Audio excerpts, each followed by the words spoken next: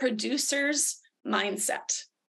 Now, admittedly, I'm a little bit biased because before I started in direct response, I was an event coordinator. I was a producer, a production manager, things along those lines. So I love that term, but it is also the term that, in the midst of putting on, let's say, an event, you have your timeline, and especially with timelines, an event time doesn't change. Once you set that event date, you make it.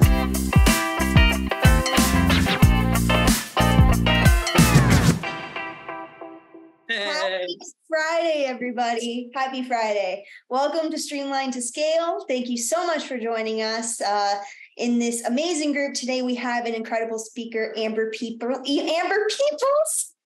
I do Amber a little dyslexic, so I have a hard time reading things. But I've known Amber for a long time, so excuse me for getting your name wrong. It's okay. My parents did it right. Actually, they gave me the coolest name, isn't it? And if you add the middle name, it's Amber May Peoples. Oh, see, they did it right. This is where it all comes together for you. This is why you do what you do, and you are who you are. When you get to know Amber more, you will understand that, both with her environmental work, but also her marketing work and just everything she does. She is the people connector, the people person, the wrangler of cats, the environmental savior. Amber is many things, and we love her in this world. Oh, I love you too, Michelle. Oh my goodness. Such an amazing intro. Thank you so much. Well, now I'm going to read the real intro, everybody. So let's see how well I can get through this. So excuse me today. All right, guys. So Amber Peoples is here with us today. She's an incredible friend and marketer. Obviously, I've known her for quite a bit in my career.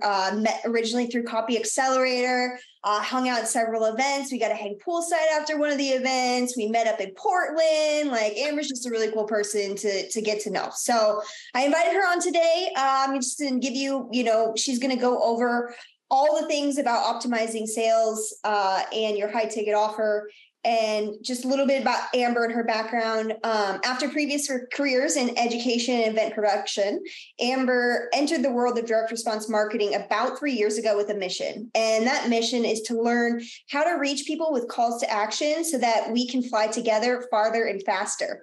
Note about this, we're going to talk at the end of the call because she just gave me a really great quote about this. But also in Amber's Earth relationship business, her goal is to share technologies of belonging and connection. And in her marketing business includes the same passion. So as a result, Amber has focused on increasing leverage for impact-driven offer owners. Today, her goal is to impact you with a strategy on more high-ticket sales. So let's jump in and do it. Welcome, Amber. Thank you so much for being here. I really appreciate it. Oh, I'm so delighted. And every time that we have a chance to connect, I'm always happy. And I will always remember that poolside. It was the first in-person Copy Accelerator both of us got to go to, because before then they were COVID online. And both of us were a little bit like this afterwards.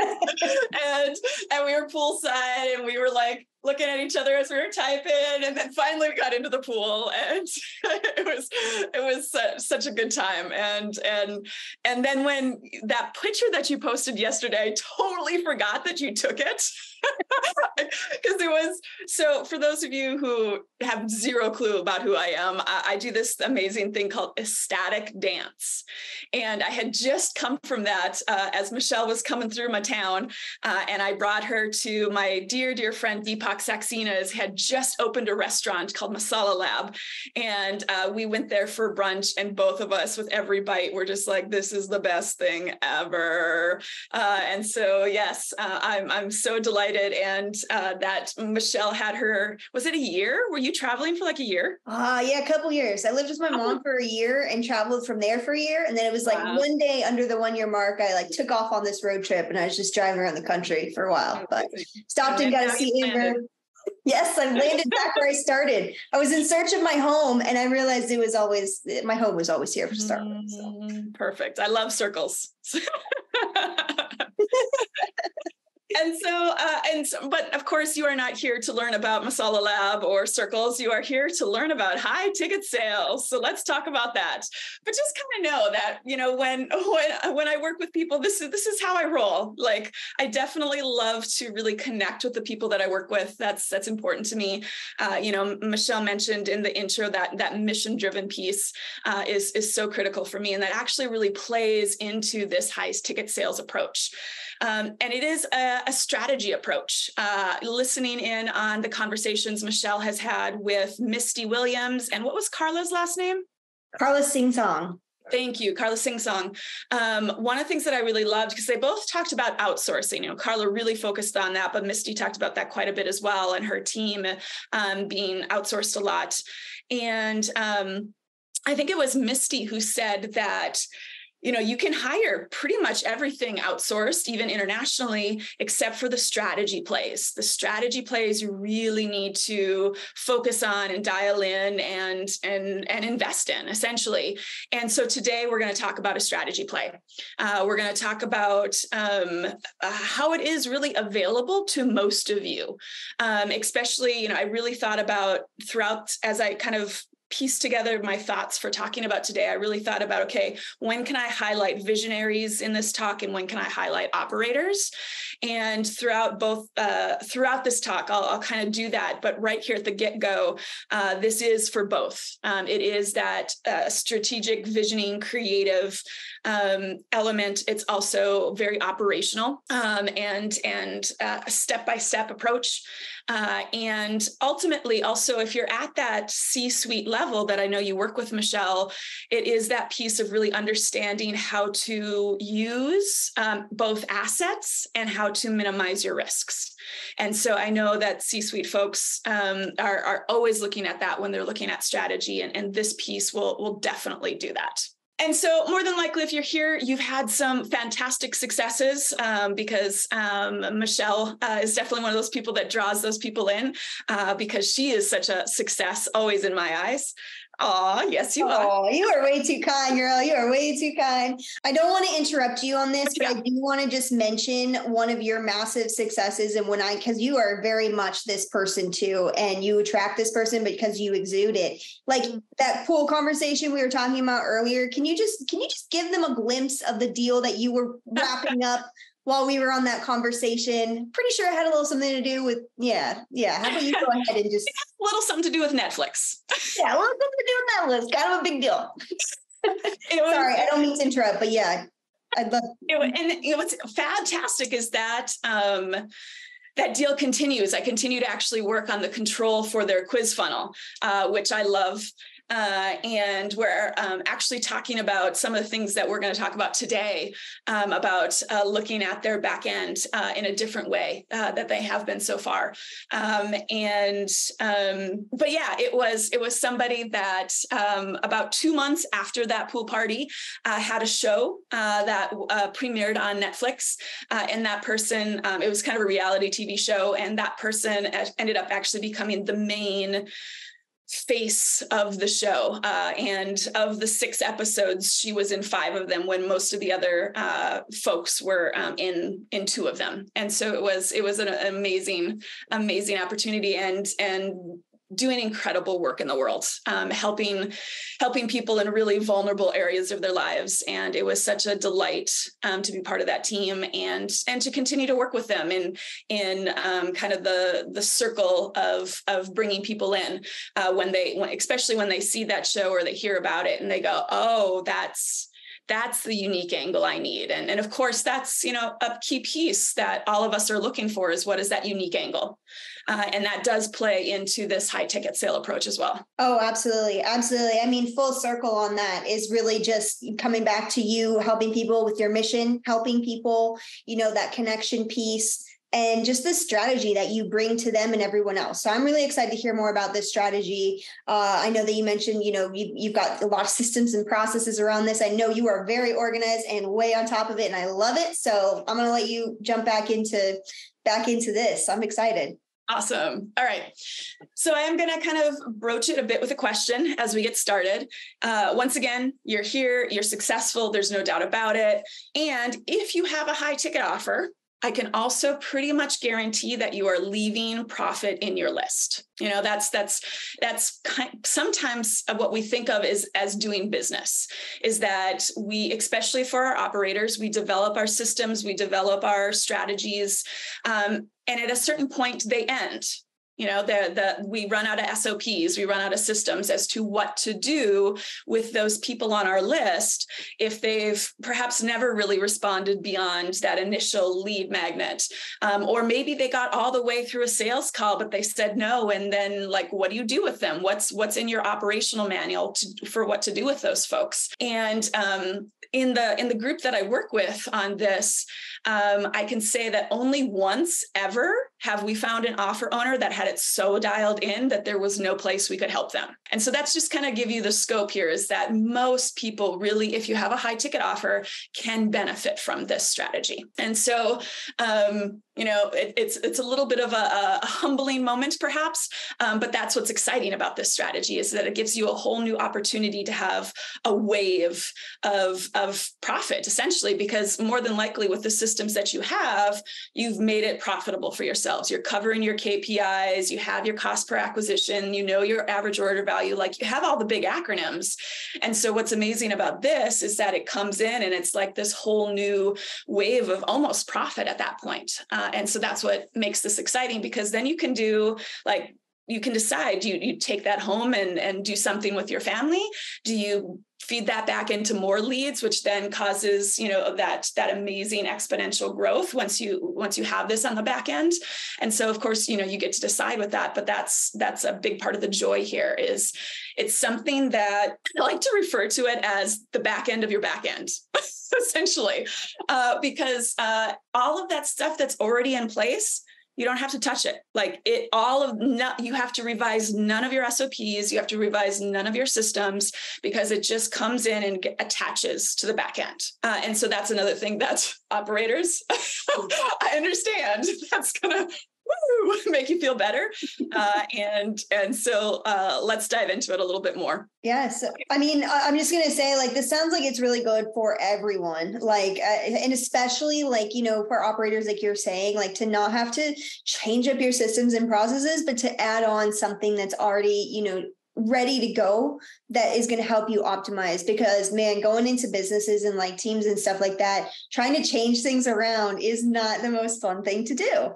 It is incredibly difficult. Nobody wants to jump on. It's hard. So having something that, is proven to optimize for them, and it's not, changing how they currently operate, so that they can just jump in and roll with it, is awesome. So I'm really excited for this. It sounds like it's good for everybody, but who is it really best for? Mm-hmm. Yep.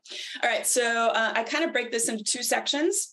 So let's start with the top tier one, which has to do with mindset and personality. Of course, you're here, you're ready to learn because you have a growth mindset. You know the idea of increasing what you know how to do to level up. You're excited about, I can try this new thing. And so that, that's the baseline is that you have that growth mindset. And I'm going to push it a little bit, because throughout this talk, we're going to ask you to think about opportunities slightly differently. So keep that in your growth mindset mind. The way that I do this, my personal style of this, is once again exemplified by how I got into Copy Accelerator way back in the day. It's only 3 years ago, but it feels like lifetime. So many lifetimes. Time warp. Yeah. And I was looking at it, and a mentor of mine had actually interviewed Stefan Georgi, who was one of the two main co-founders of it. And I just sent him a message saying, okay, tell me the real deal. What's this guy really about? And this mentor replied, yeah, actually he's the one we trust. We've sent people to him. They've learned a lot from him. And my favorite part was this line at the end that he wrote that said, "Not for novices." Well, at that point, I had avoided marketing in my career like the plague. I was either in education or I was in operations. And so I was like, well, I'm about as green as they get. But here's the thing. I also am stubborn and have tenacity like nobody's business. And so I jumped in. And so for me, when I think about new ways of thinking or new opportunities, I often go back to that as an example. And of course, everybody here has their own way of approaching that. No, not as many people are as much of a smiling bull as I am in that regard. Everybody has their own flavor. But just keep that in mind is, once again, growth mindset at the foundation, but a little bit extra to really be able to rewire yourselves and think about new opportunities in a different way. In addition to that, just know that this is a really high leverage play. You know, as I talked about, it's the back end of the back end that can really make an exponential growth for your time, for your profit, and also for your impact. Because of course, oftentimes with your high ticket offer, it's the stuff that oftentimes, you know, they have maybe perhaps the most direct access to you. They get the most insider information. And so if you have a high ticket offer that, let's say, has room for 10 and your current systems and operations are getting you to 5 people, just by doubling that, you know, in that sense, you are having more of an impact. You are changing more lives. And so in that way, it really is a high leverage play. That goes back to really utilizing your assets to their strongest and minimizing the risk on the back end. And then, of course, you know, mission. We talked a little bit about that when we talked about impact. And one of the things that I remember, I know, Michele, you're editing and revising your Rolodex to turn it into a website. And I love that so much. And I remember the first time you gave us all a chance to like check in on our own entry to see what's going on. Like in the description for me, instead of like email list management or whatever, you're like mission driven. That makes sense. I'm very like, you know, this is so I loved that so much. It made me totally giggle. And so this definitely is in that high leverage play. It is about really actualizing your mission to the fullest by making that capacity. And when we combine all that together around new thinking and high leverage and mission driven, all of these combined are something that I call the producer's mindset. I'll let that sink in for just a little bit. Producer's mindset. Now, admittedly, I'm a little bit biased because before I started in direct response, I was an event coordinator. I was a producer, a production manager, things along those lines. So I love that term, but it is also the term that, you know, in the midst of putting on, let's say, an event, you have your timeline, like, and especially with timelines, an event time doesn't change. Once you set that event date, like, you make it. There's no option to delay. And so you have your timelines, you have your budgets, you have your lineup for whatever your content is. But a producer always has to be aware of how those are constantly changing. Like maybe one of your high level names for your content has to drop out. Maybe some big budget thing comes in that you weren't expecting. Maybe something about your team's timeline makes a shift. And it's this idea of, you know, for the operators, it's the idea of navigating that constant changes. And for the visionaries, it's really relying perhaps on those relationships and that creativity that drives the whole operation in this really fluid way. And so that's what I refer to when I talk about a producer's mindset. And it's very different definitely it's different than an employee. I haven't been an employee in over 10 years. I've been a freelance contractor. And now with what I do with high ticket sales, I actually refer to myself as an investor. And so this idea of producer is way above employee, way above freelancer, and at this pace of constantly watching the movement. And so that's the personality trait that helps be able to see that this opportunity is actually an opportunity of found money. It is found money in the list. And that's what's pretty exciting. I want that. Producers love that. We need that. Right? I love this concept of the producer mindset too. Like, you know, it's a lot to manage and a lot to wrangle and, you know, getting things in line, having the timelines, you know, managing the team, the expectations, like not missing those deadlines. it is a mindset. Also being able to keep your cool under all of that and all of the changes, like it is definitely a mindset, and it's something that, a lot of us have to work hard on. So yeah, I love that. And everybody needs some found money. Everybody needs some found money. Like that's what we're here for. That's what marketing's all about, so I'm curious, like, how do you allocate assets for that found money, like in the list, and how do you find it? How do you allocate it? What does that look like for you? Totally. Yep. And so we talked about who is this best for, and we kind of went through the personality traits, and now we're going to get into the nitty gritty of the business, kind of the actual like physical traits. And I love metaphors. So we're gonna kind of carry our way through this with a metaphor. And I also am very much into nature and the earth. So we're going to talk about a root vegetable because they're delicious. And they also have quite a few traits that are similar to this high ticket offer and found money in the list. And so, Michele, tell me what your favorite root vegetable is. We got onions, we got potatoes, we got beets, we got parsnips, we got all kinds of options. What's one that you love? Give me all the things. Beets. I make a bomb beet salad. I love beets. Ooh, beets. Yes, let's go with that red, delicious, hearty, tastes like dirt beet. We love those. Those are awesome. I don't think it tastes like dirt, but okay. That's what I love about beets. It's like when I eat them, I'm like, oh, this tastes like dirt, like the minerals. I love the minerals. Wash them first. What? You wash them first. All right, so we got some beets. Sometimes I even peel them. Some earthy beets. All right, cool. So we got some beets. So with beets, you plant them, you put them in the ground, they grow their beautiful green tops, which if you don't know, you can eat those as well. They're delicious when you saute them. You can eat, including with like the red part of the beet, they go together really well, or you can do them separately. Anyway, they grow their Does it taste like dirt? Sorry. Not as much, more like chard. More like chard.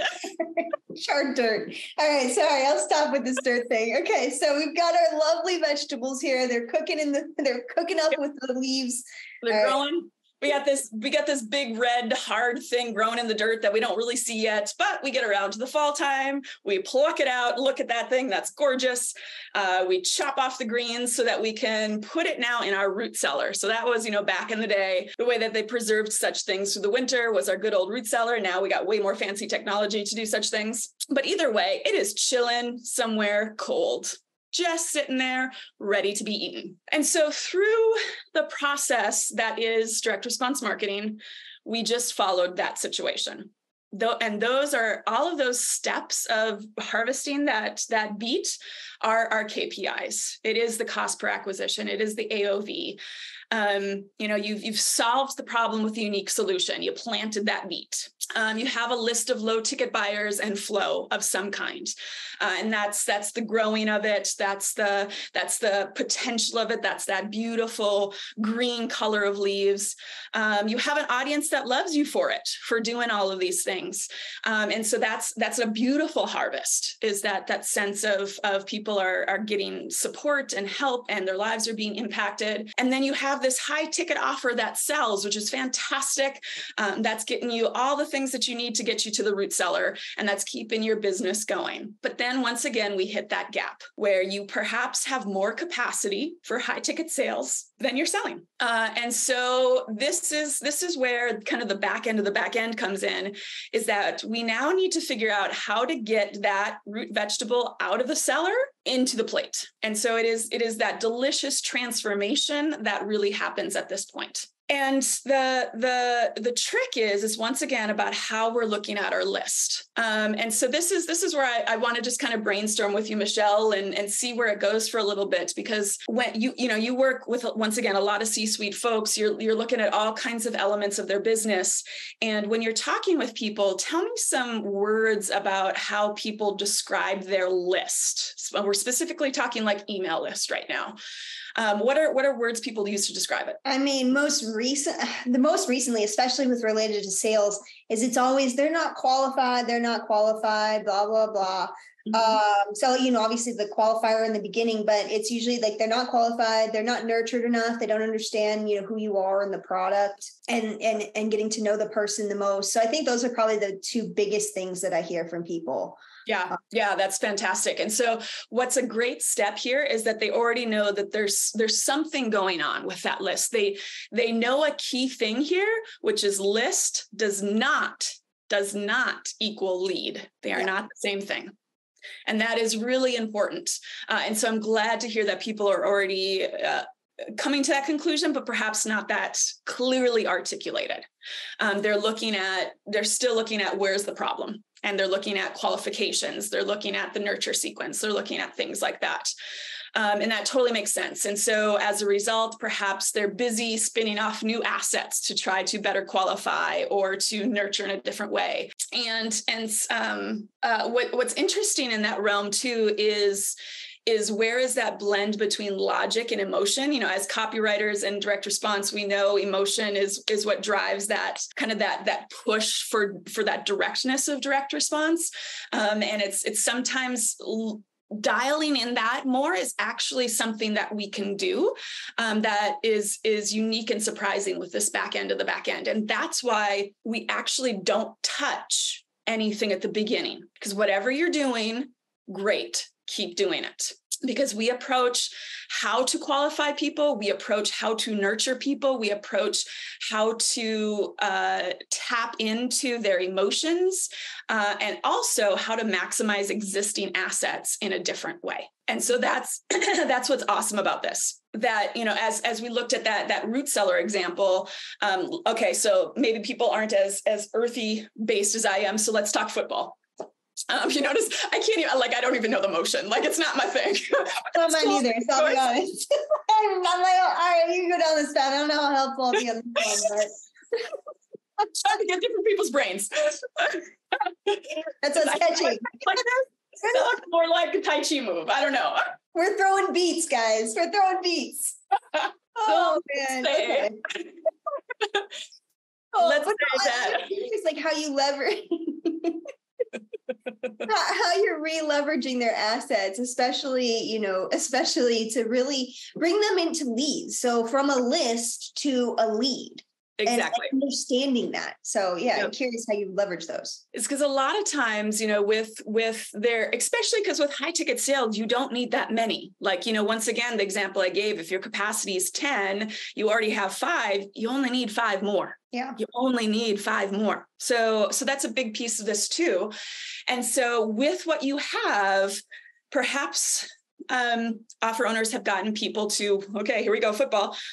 1 yard line, and you're so close. You just got to get that ball in somebody's hands, 3 more feet. And that's a really great place for this offer is with the back end of the back end, is because perhaps the list, at least those 5 people that you need, are so much closer than perhaps than you know.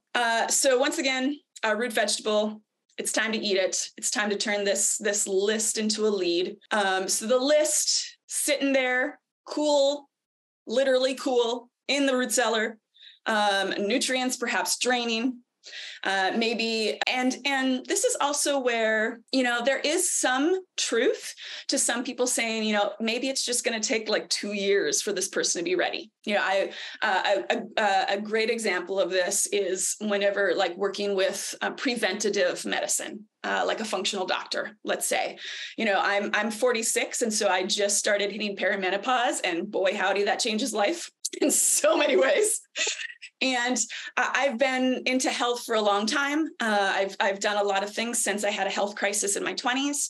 And I knew about functional doctors. I knew they were important. I knew they were all about optimizing, but it literally wasn't until I started feeling the effects of perimenopause that I was like, okay, I need to do this. And so there is this aspect of, do we just need to wait until they're ready? And one of the beauties of this method, this high ticket sales method, is that we can actually find out more about individuals to get them to realize the need before the intensity of the pain of, in this case, perimenopause. And it really just depends. Like, I've never wanted kids ever in my life. And so thank goodness that never happened. But for some people, you could actually talk about how, like, your eggs are starting to deteriorate at whatever age, and that's a very real thing for a lot of people. Or you can talk about, the aging process and have different elements about what really goes into that. For example, I remember when I was 25 and I had a very dear friend who was a nurse. And I was just noticing that, cuts and things weren't healing as fast. And she's like, well, how old are you again? 25. Oh, that's right. You stopped growing at 25. I was like, oh, okay. Hadn't thought of it that way before. And so with this high ticket sales process, there is one of the eyes gets us into the nitty gritty of all of that to get it, so that rather than waiting 2 years for that person to be ready or for your nurturing or know, like, and trust to kick in, we could expedite that to the here and now. And that's potent for any business. Like, if you think about, the money that you can earn over a 10-year span, if you can push a chunk of that towards the beginning, think about how you can infuse that into the business. Think about the impact you can have. Once again, if you're a functional doctor, the impact you can have on keeping people more healthy. That infusion is part of what we're doing with this process, is bringing that closer to now, instead of that extended time that some people just accept as part of the process. And so we're pushing that forward and getting us finally to where I'm going to talk about these 3 eyes. Because I've almost tripped over myself being like, oh, don't say it yet, because I want to make sure it goes in order so it makes sense for people, because I was jumping ahead to one of them in the middle. But I noticed that there is some typing action happening, and I don't know if this is the time to visit any of those, but this is the time where I think it makes sense to jump into the 3 eyes, but checking in with folks to see where we're at. Yeah. And I do, I think, like, the time, like what you're talking about in terms of, like, the timeline and the age cycles and all of this really plays into how you're kind of optimizing. About to talk about the 3rd eye, huh? All right, Isaac. I like my 3rd eye, but no. No, we're going to talk about the 3 eyes, the number 3. The purple chakra talk. I am too. I mean, I'm all about that. A little purple flower on my head. All right. Well, let's get into the 3 eyes. Let's get into the 3 eyes. Let's do it. I'm really curious about this. This is really helpful. All right. Awesome. Glad to hear. So, of course, one of the guiding principles in any kind of marketing conversation is the what's in it for me. We always go back to that. It's actually really interesting when I do the work that I do in regards to my Earth relationship business, where there's a lot of push-pull around that, around people not wanting to acknowledge that part of human nature. And so it's interesting bringing that model into that part of my world.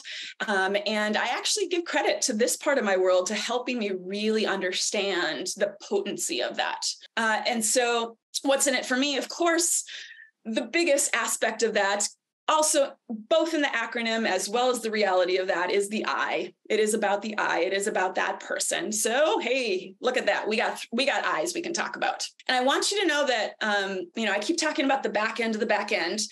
And this is not something you can automatize. Just so you know, for your operators out there, it is a whole system that won't disrupt your flow, but there is an element of connection that is required here. So I just want to make sure people know about that. And part of that is being able to give us an opportunity to look at angles and tactics in a different way. It is an opportunity to perhaps revive a product that's been sitting on the shelf. There's the possibility of repackaging an offer, but we're figuring that out by being really involved at key places in this process. And those processes are where I labeled the eyes, because they show the key places of connection that has to happen. And so the very first one is what I call invitation. And often this will happen through an email list, though there's lots of other ways. If you have Facebook groups, you can even, this is a really interesting way to do direct mail. I know we don't do that very often as much anymore, like unless you're like trying to get like Carolyn, no, what's her name? Who wrote the 50-year-old white man's brain? Oh goodness, I love her so much. It's just, oh my gosh. Cole. Isaac just wrote Cole. Yes. Yes. And love her so much. And, those kinds of folks, we know direct response works super, super well for, but you can actually do it for a lot. Carolyn Cole? Yeah, it's something. She has 2 last names. If anybody remembers, please type it because I love her so much. And I feel awkward not remembering in the moment. And, part of the reason I love her is because she's as animated as I am. She's up in your business. She's laughing with you. She's a great time. And so I love her so much. And she's brilliant, absolutely brilliant. And so once again, the whole point of this is that if you haven't used direct mail, this is actually a really interesting way that you can use direct mail as well. Carolyn and Angelade Cole, I don't know about that middle last name, but yes, it is something like that. Yep. That's it. Cool. Awesome. And it's all about an invitation. And this is different than traditional copy. Like we have several really good templates out there, everything from, Jeff Walker's product launch formula, which has a very templated approach about how you do the email sequence. We have amazing things like PWAT that Jared Harlan devised. We have all kinds of amazing templates and formulas out there that have their set purpose. Like you're not going to use a product launch formula email sequence really anywhere else. PWAT is often really good for affiliate offers and churn and burn lists. This is more about beginning and nurturing. It is about bringing together a connection between you and this person. And so it's actually much more structured as an invitation. Like, hey, you want to come to my barbecue? It's you want to hang out at the open mic with me? Maybe it's more along the lines of the types of things that Chris Haddad wrote for when he was talking about texting your ex back. It's about that invitation back into, or to give your attention back, or to relook at a situation. And the goal is that you're getting a hand raise. Sometimes we talk about micro commitments in the realm of direct response marketing, definitely in the quiz funnel world. That's a huge concept that we work with. And it is the goal to get your hand raised. And so there is this invitation that can work in a variety of settings. But oftentimes the very first go of it, we call it a test, because this is a type of investment and it's not guaranteed. There is a risk to it. And so we often start with the baseline place, which is the email list in this invitation. And then we get to the second I, which is the one I was about to talk about earlier, which is intimacy. A lot of times, especially those people that perhaps you talked about, Michele, that say they weren't nurtured enough, and that frustration as to how to do that. Well, a lot of times what we know is that boils down to people's thoughts of, will this work for me? I constantly have that in my world, because my world breaks so many rules in so many ways. And so I'm constantly thinking in that way of will this work for me? And our audience is really no different. Even if where that question comes from a variety of different places. Maybe it is truly because they're unicorns like me, and perhaps it's because of disbelief in themselves, or employee mindset, or there's a whole bunch of reasons why that can happen.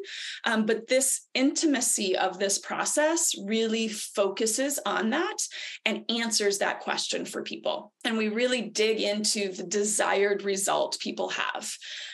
We all know that really nobody is buying your high ticket offer.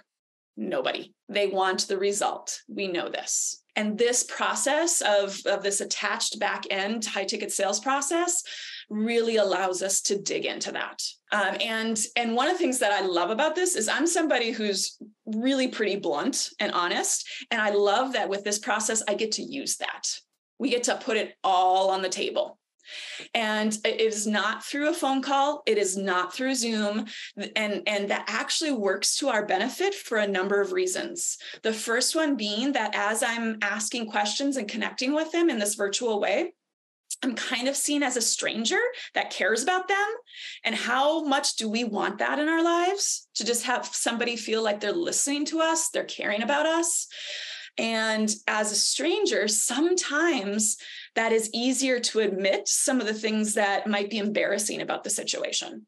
But it really allows us to dig deeper and really get to what's honest and really get to what's on the table. And I love that.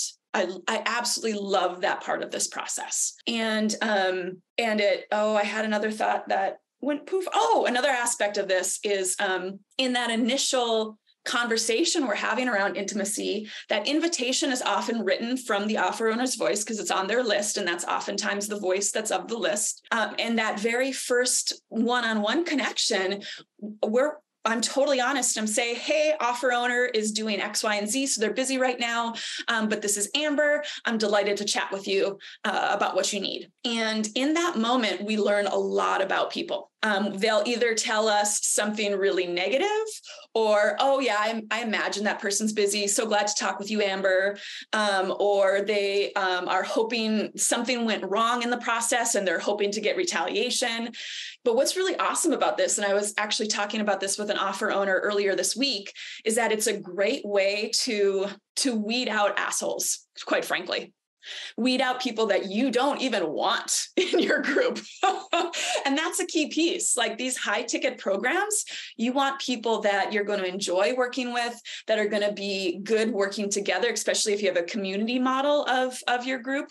And so it's an amazing opportunity during this intimacy part to really weed out people in that regard. So we get to the honesty of it. And we also get to, do we want this person really? And that gets us to the final I, which I refer to as initiation. And this is really where the transformation happens. Back when I was an event producer, I actually focused on a type of festival that was called a transformational festival. Many of you probably in this Zoom room will know something called Burning Man. It's about to actually happen.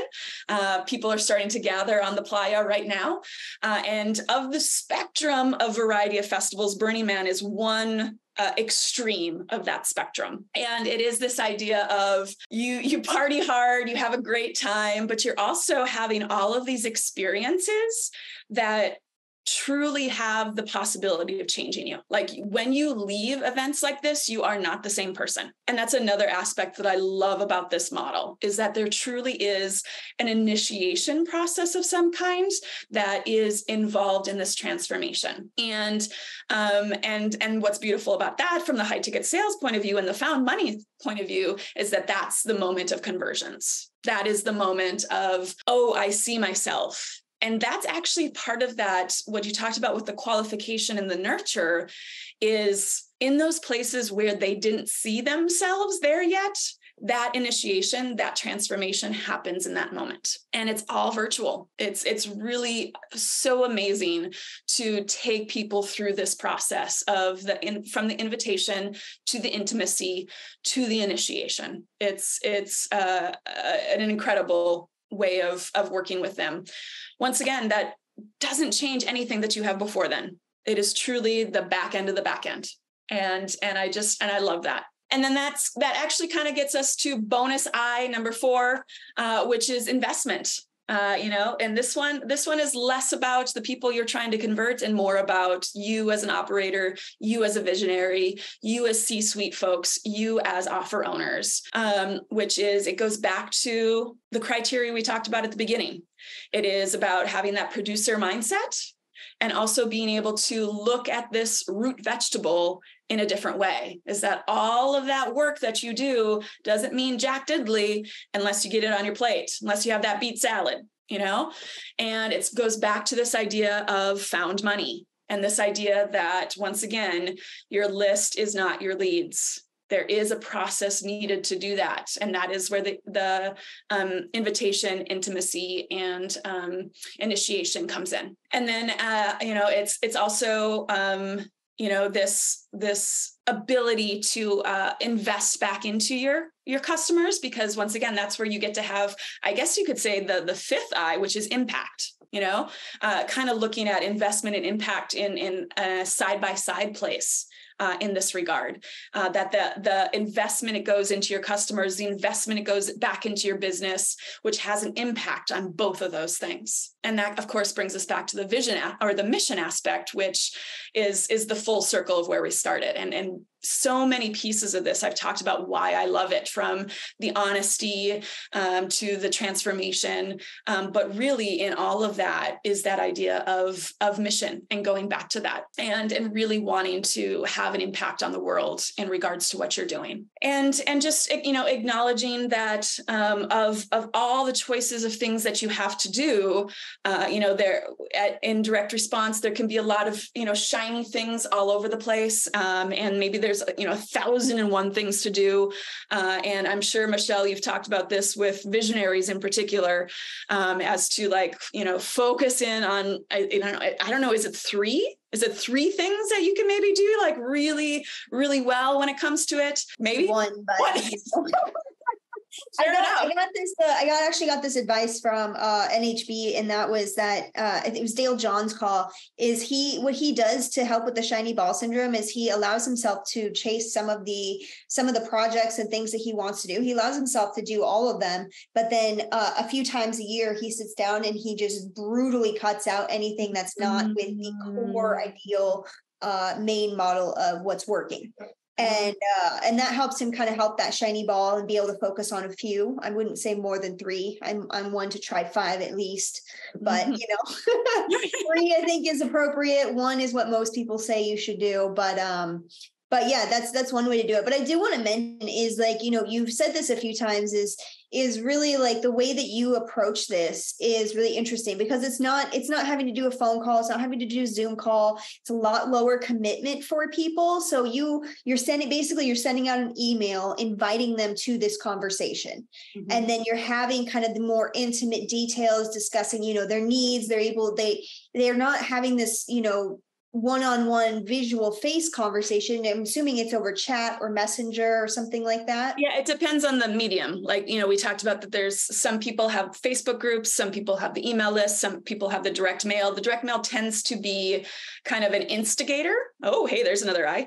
of those technology related pieces. It's like if you send out, something via chat or something via email, what happens if something shows up in their mailbox 2 days later? And so it tends to kind of bolster those other virtual ways of doing things. Oh, I love that. That's smart. So you can hit them at multiple angles and still start this conversation, because you're getting a lot more intimate details, like you said, because you're having this kind of conversation, and you can hold a lot more of these conversations at once instead of, dedicating a certain amount of time and feeling that overwhelmingly pushy sales call that can sometimes really get under people's skin. You're getting people who are aligning with what you want, especially if you only have 10 spots. You want somebody who's going to commit to that, not because they felt forced into it, but because they align with your mission, they align with, your initiation process and everything that you have worked through to get them to the ideal customer that they are and bring them in that way. So I guess my other question about this is really how do you find who do you normally use for this? You don't want to use just any setter. They need to obviously align with your mission. Mm-hmm. So yeah, how do you approach that side of it? Yeah. So basically you're asking who do you bring onto your team to do this? Is that the question? Yes. Yeah. Well, honestly, that's what I do now within the marketing realm. That is what I do. That's what I focus on. Because my, since that time of being, poolsided with you, which at that point I was actually a year into my copywriting business. I've done a couple iterations. I focused a lot on quiz funnels for a while. I focused a lot on email list management. I also ended up doing this amazing thing that I loved that I referred to as brand response marketing. And I really just found that this process was the highest leverage play that I could help people with. for all the reasons that I listed. I love it. I love the process of it. And it really helps people. So it is something that I do for offer owners. I love doing it. It does require an in-depth conversation for sure. We really review those criteria, specifically those what are called more physical traits about your business, to make sure that you're ready for this investment. And that's a bit, I could also say, selfish on my part, in the sense that I'm investing, the copy, I'm investing the team, I'm investing my time, I'm investing, if we do direct mail, the postage, I'm investing in all of the management. So literally the offer owner does nothing but deliver the program to more people.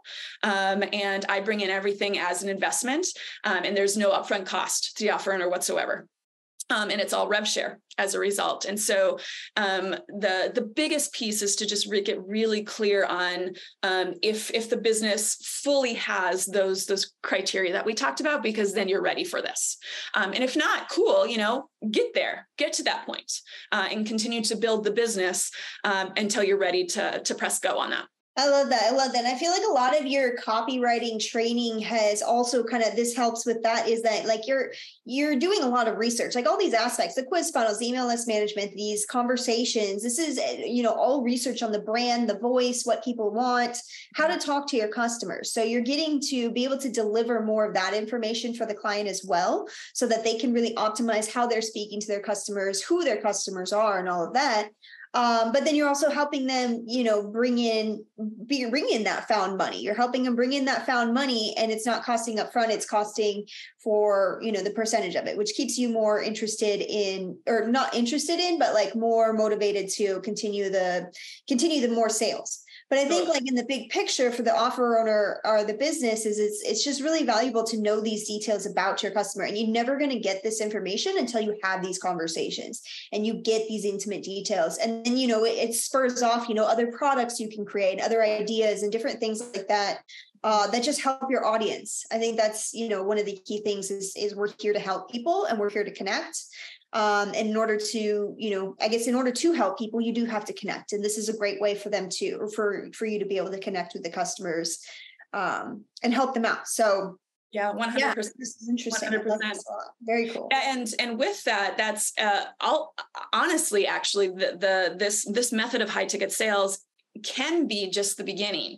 If the investment works out for both sides of the equation, there's actually so many other things that we can do at that point to continue to grow, to continue to look at other partnerships.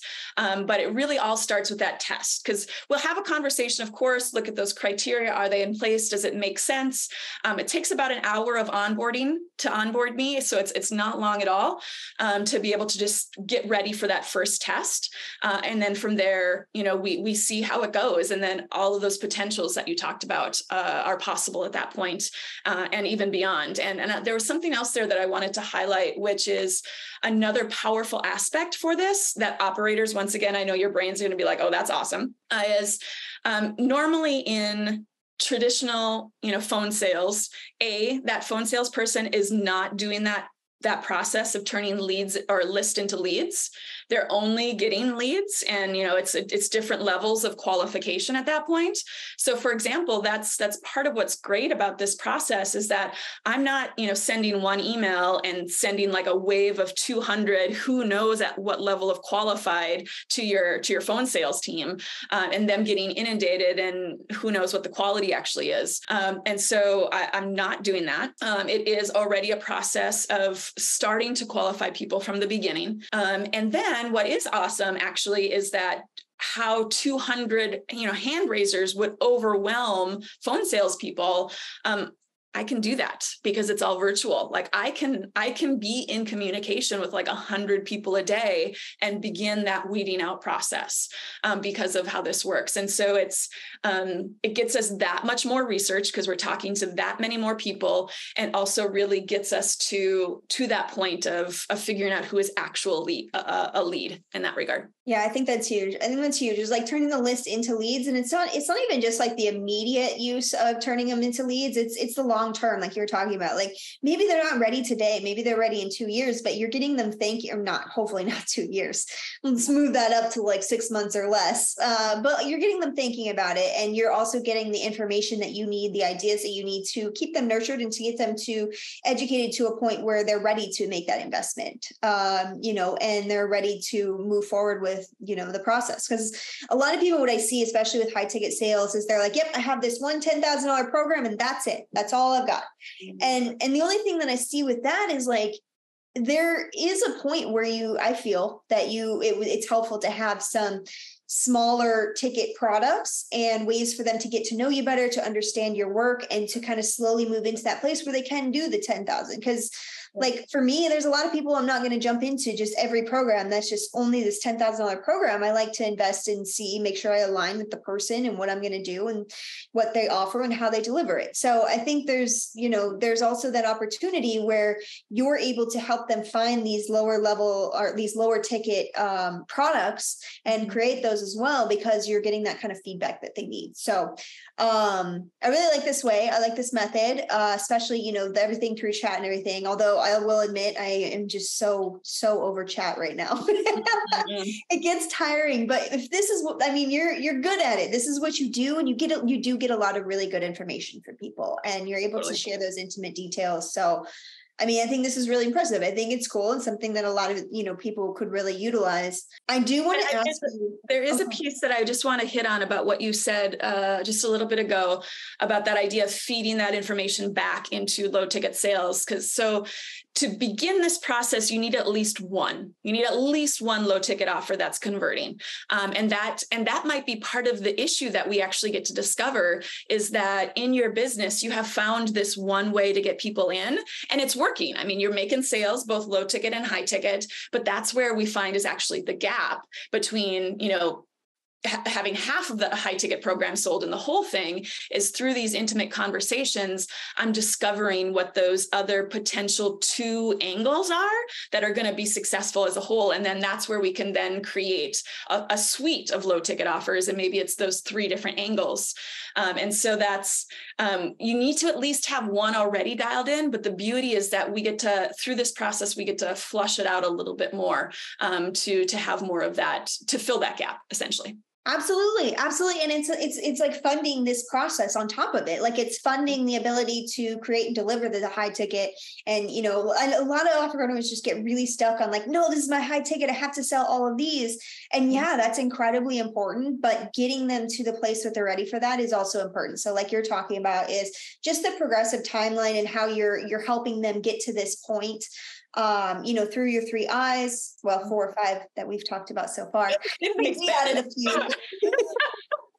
We like to talk about eyes. This eye, no. This eye, these eyes. Eye, the purple eye. All the eyes. But really, it's the long-term value of them, and it's the value of what you're delivering too, and the impact of what you're delivering. One of the books I'd read recently is, your income is directly related to the impact and influence that you can deliver and the way that you can help other people. The more you can help other people, and the more people that you can help, the higher your influence and impact can be. Totally. Yeah. And your income. Yep. But I do want to, first I want to ask you a couple of questions. We're going to do a little bit of a reverse question this time. But I also want to make a note that I really want to hear more about the Earth relationship. So I'm curious, do you want to tell us a little about that before we jump into these reverse questions? Or do you want Let's do the reverse questions first, because that will circle that aspect. And then the Earth relationship can be the back end of the back end. I love it. Back end is the back end. I'm all about that. All right. I'm going to stop being a weirdo now. There's all kinds of metaphors that could go there. I'll let your brains have at it. Yep. Just know that it's good. It's back end. No, I'm kidding. All right. Sorry. I shouldn't have prompts around me. I'm like a little 13-year-old boy. I love prompts. So right, our first Q&A looks like me being in control of the questions. And because my first career as a public school teacher, so I love me some questions. And what I would like to do is, it could be you, Michele. It could be somebody who's willing to just raise their hand wherever all the people are, the Facebooks, the Zooms, the wherever. And I'm going to ask you 2 questions, and then I'll allow you to ask whatever question you have. But first, to earn it, I'm going to ask you 2 questions. So who's willing to do that? I know Isaac's going to raise his hand. Come on, Isaac. We're counting on you, boy. How are you? Where's your third eye? No, now he gets quiet. Okay, now, all right. How about I go first? Taking a bio break. Anybody else? Anybody want to go first? You want? Oh, I put the challenge down and people go quiet. Look at that. Mm-hmm. You know, maybe I can jump in. Copyright. Oh, there's Robin. Sure. Yeah. Hi. Hey, Amber, Michele. I've been here. Robin and I also go way back.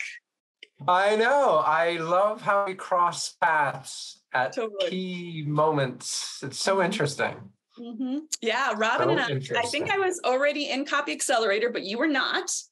And I wasn't. And what you described was exactly what happened to me afterwards. I was sitting at a table with you, who I had met just a little earlier, a few months earlier at a Copy Accelerator event. And I had that same pull and that same, I was thinking of it today, how you must have looked at me with those observing, knowing eyes. You knew the pitch that was coming, and I was just doe-eyed walking into this direct response world. And my memory is that I warned you. I'm like, the pitch is coming.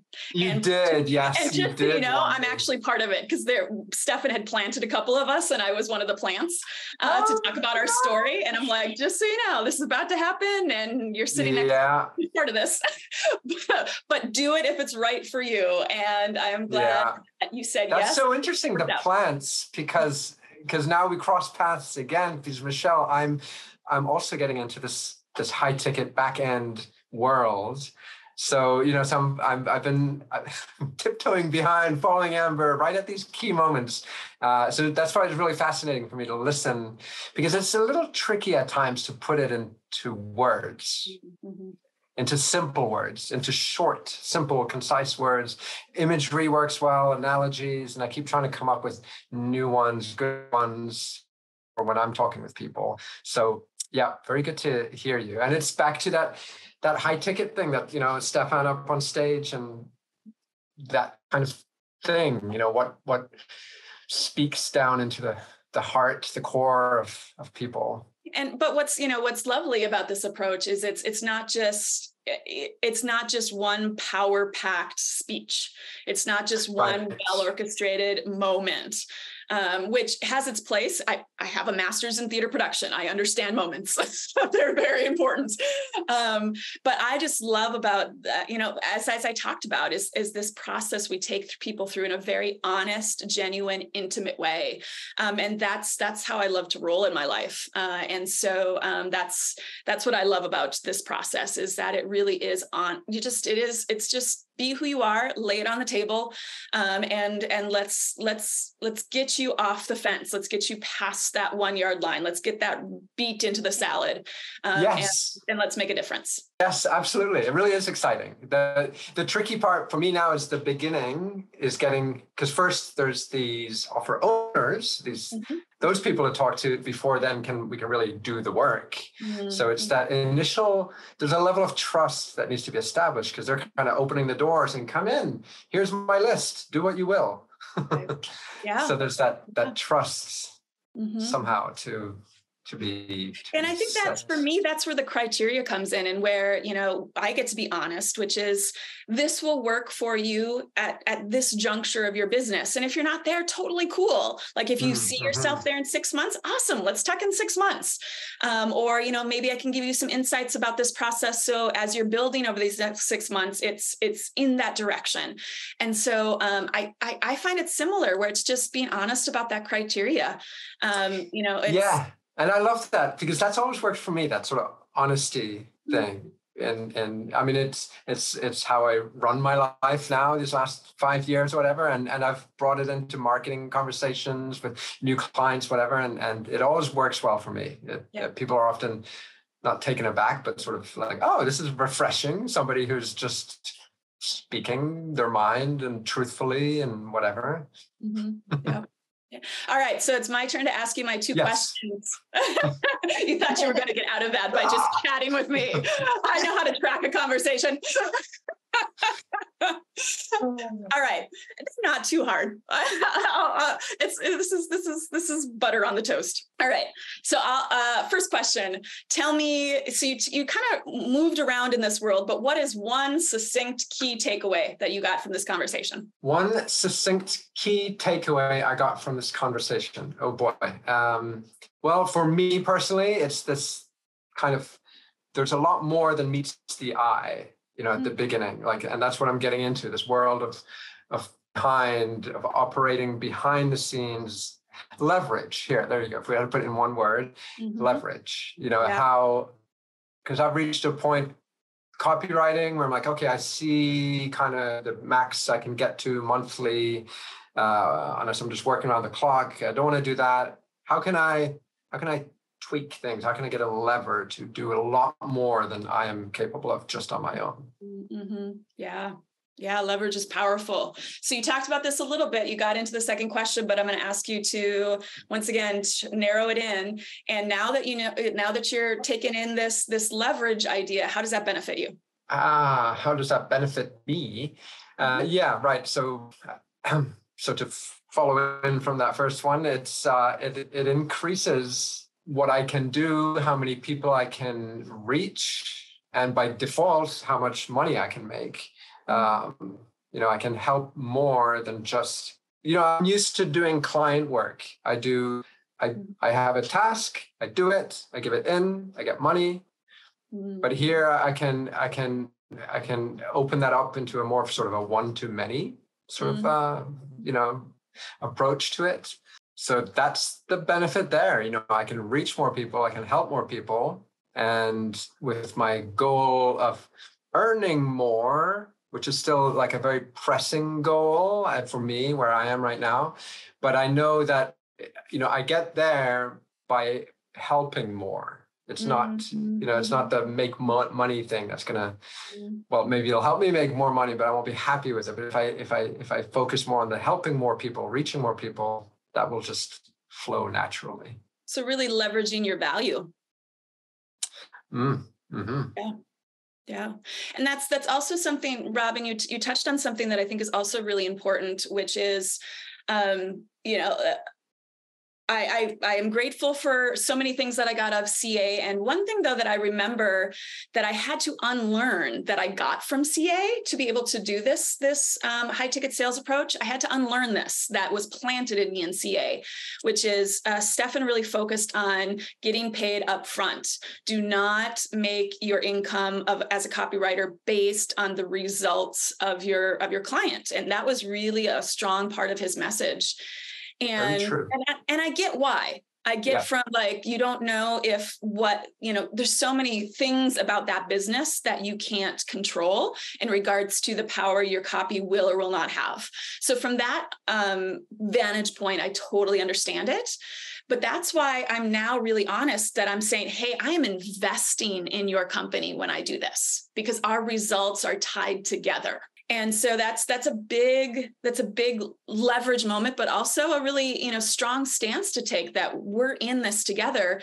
And it actually puts us more in alignment because as a copywriter, especially let's say if you're on a retainer, it actually benefits the copywriter if they're continually needed and maybe still trying to iterate and find the results that are going to happen. It actually benefits a copywriter if they're constantly needed. And so there's actually a little bit of opposition there. And that is, the opposition does have to do with, Michele, I'm sure you've seen this, just like there's so many operational aspects the copywriter just doesn't have control over. But from this side, we're walking in together saying we are investing in this together. Our results are going to hinge on one another. And so that's, I think, something really important in what you included in your answer there, Robin. I just want to say, I think that's a really important distinction too, is just how you're basically creating another department and service that they can add on to what they're doing existing that is helpful to both of you without having to stress about the upfront. Because a lot of times, when you're writing copy or sales page or whatever, you don't always know that they're actually going to deliver it, that they're actually going to use it, all of these, pieces. So by creating an entire process that is easy, that they don't have to do much of the implementation. You are managing the implementation, you're making it easy for them. And your goal is really just to get them, those spots filled for them and help them create more products, get more high ticket sales, all of that. You're creating an all-in-one process and program for them to be able to utilize and bring in finances that help you and them. And then basing it off of that versus this upfront payment makes a lot of sense. Mm-hmm. Yep. I think it just is ease for the business owner and just more profit for both of you. And you can always kind of gauge and, relay your value of this program and this, this addition that you are through the sales that you're bringing in. All right. So Robin, now that you've answered my 2 questions, voila, this is your opportunity if you want to ask me a direct question. Oh, my. I don't know that I have one because I don't think I really do. I just wanted to listen to you because I know what you're doing and we're very closely aligned right now with this. And it's still very fresh and new to me. Oh, did he freeze? So, it's a big shift from hiding behind my keyboard to now I'm doing this more, getting on calls with people and putting into words, approaching it not from that point of view of, looking for a client and I hope they like me, but from that confident investor mindset. So that's a big part of the shift that I'm struggling through, at least. So I don't know, maybe what's helped you with that? Mm-hmm. That's a good question. And it's something that honestly, I coming into, when I did come into Copy Accelerator, this was actually something I already had in my favor because I'd already been a producer essentially for a decade when it came to event production. And so one of the things that I noticed a lot of people were struggling with when they first joined CA was that idea of like, how do you have just honest conversations around a contract, and who brings what to the table? And for a lot of people, that's really hard, especially if they've only ever been an employee. And I already had 10 years of experience of those kinds of just conversations. Nice. And I would say, in that process, the thing that I discovered about myself, and we talk a lot about this in regards to, once again, investors. We talked about, you minimize risk, you maximize results. And, everybody has the upbringing that they have. Like I know, Robin, you've been very vocal about your sobriety. And for me, I come from a family of child abuse. And so there's different things that we all have in our background that are part of what we're just dealing with on a personal level. And so what I found about myself is knowing what is it that I absolutely cannot risk. What are the handful of things that are just completely off the table of risk? So for example, I'm a foster kid. That's part of my story. And so home is a really triggering, like just instant trigger issue.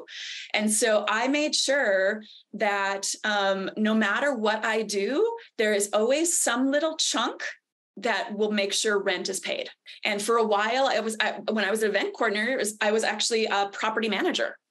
And that's how I always made sure rent was paid. Now that I'm working on this quiz funnel control, I have residuals that I'm getting that are making sure that rent is always paid. And also the other thing that actually helped is 2 years ago, I got a car that I can live out of. And so if truly push comes to shove, I got my Honda and it's awesome. And I can go travel. Great. And so what I found for me is what is it that I absolutely cannot risk because it'll make me lose who I am. It'll make me lose my ability to laugh. It'll make me lose my ability to be expressive. It'll make me lose my ability to be creative. And so that's what I found is that oftentimes in this employee mindset, so much seems to be at risk when really, if you boil it down, what are actually just like the 5 things that you just cannot risk. Thank you. Thank you. I love that. Yeah. That's huge. And creating that security, and like that just knowing that security is there and creating it, I think is just so massive for anybody in the kind of like freelance contractor space that we're in, that a lot of people overlook is, when you're in that space of always being afraid that you're not going to have the rent, or you're not going to have this, that, and the other, to set up those kind of backup plans, or those just backup thoughts, even if they're not actually going to happen, it makes you feel more safe and secure and able to create more. That creative space is huge. And if you're in a scarcity mindset or afraid, you're not going to, in fear of, your basic needs, you're not going to have as much bandwidth for what you really need. So that's really powerful. Thank you. Thanks for jumping on, Robin. Good to see you. Good to see you always. Yes. So Isaac has his hand raised, but he also said this is why he waited. I don't know. I'm not sure which moment was the reason he was waiting, but are you willing to come on now? Yeah, I was ready to come on when you guys called me out. I just knew that if I got through the 2 questions, you would be asking me, what's your question? And I would be wondering what my question is, which is why I took a moment, and now I have 2. So awesome. We can, so if you want to do 2 then 1, or 4 then both, whatever I'm you're down cool with. with just asking my 2 questions and then letting you and I talk about purple chakras. Okay, works for me. All right.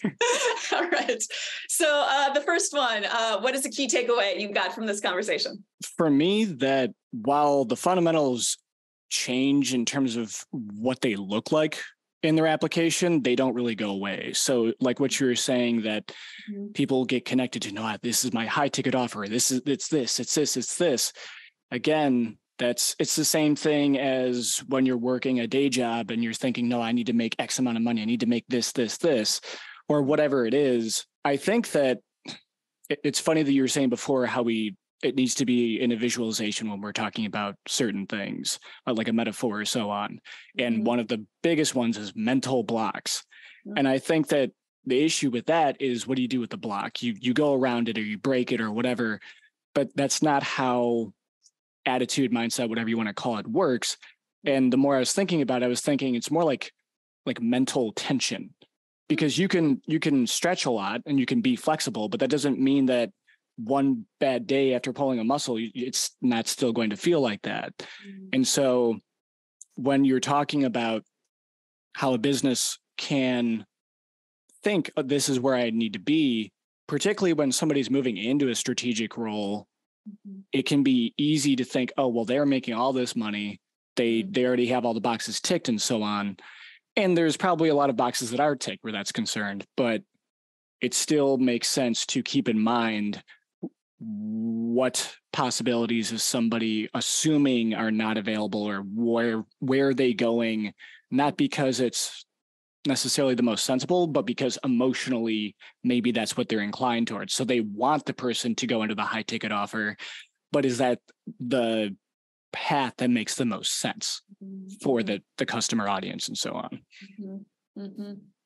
Yeah. So what I'm hearing there is this process that I talked about is reshaping the way that you see using fundamentals around high ticket sales and altering them a little bit. So like we talked, of course, like what's in it for me, and those kind of, and, the emotional core and the logic just, backs it up. So some of those things that we know are fundamental, but I'm hearing you look at those in slightly different ways. Did I summarize correctly? Yeah, because we get into offer creation or copywriting or whatever, thinking, oh, I need to make this sound as good as possible. And then you realize, well, sound as good as possible to who? You need to think about the audience first. But then once you're making 100,000, a million, like whatever it is, it can be easy to just go, oh, but it needs to be the best thing possible. Again, the best thing possible for who? So it's easy to fall back into that same thing. So, yeah. Yeah. Awesome. I love that. And that is part of, I've heard this before where when people like break down what goes into copy, like the research and the this is and that's, and that really the words are like 10% of it. It's the icing on the cake. And it's really what's powerful about this process is it really dives deep into that intimate place with people. And once again, goes to being honest about it. being honest about what the person needs, and being also honest if you even want them in the group, quite frankly. Mhm. I was talking with somebody who he's a doctor. And he had just done a sleep program, and he realized, oh my gosh, those people are really hard to work with because they're cranky because they can't sleep, and they want to message you at like 2 a.m. when they can't sleep. And like he was like reeling from how tough that was. And so I said, yes, this process will weed those people out for you. and make it people that can benefit from what you're doing, and also people that that you can help and want to help. Yeah. And it goes back to that awareness again of what people do you want to work with?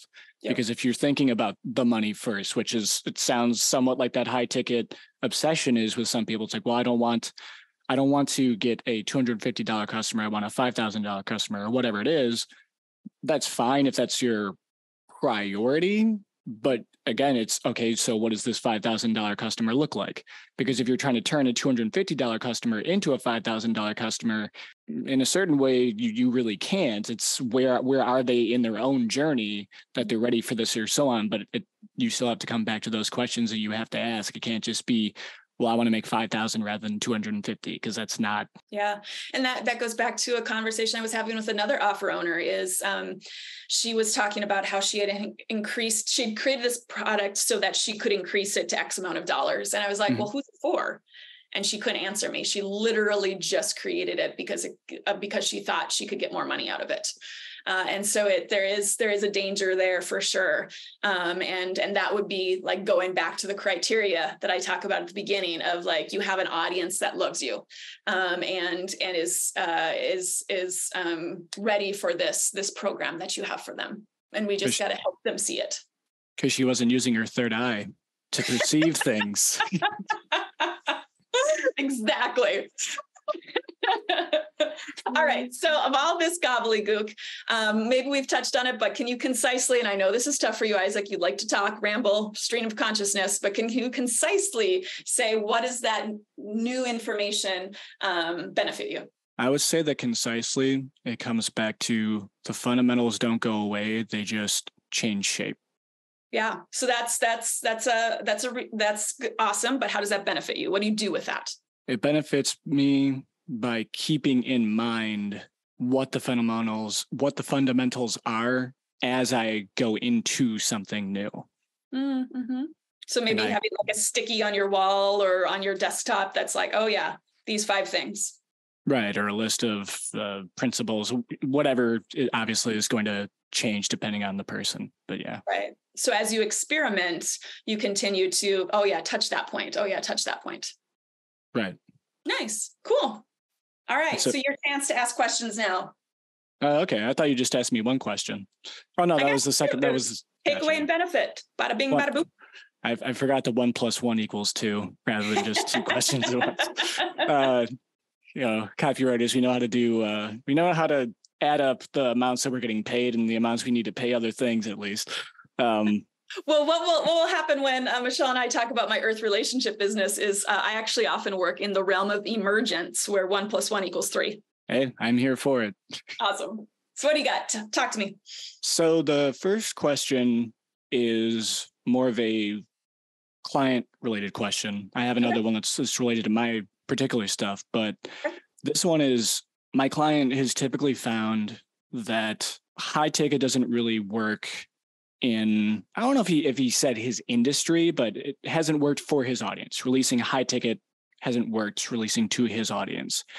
And what I'm doing for him is not just writing copy, it's building a division essentially. And so my responsibility is greater, which also means what I'm thinking about it is strategically greater. And so I'm thinking, okay, is it true that this audience doesn't respond to high ticket, or is it that the high ticket has been pursued in a way which is not going to work? Because it can be easy to think of it that way. Is there no door in the wall, or is somebody just trying to walk through the wall and saying there's no door, And if there is just the wall, then whatever.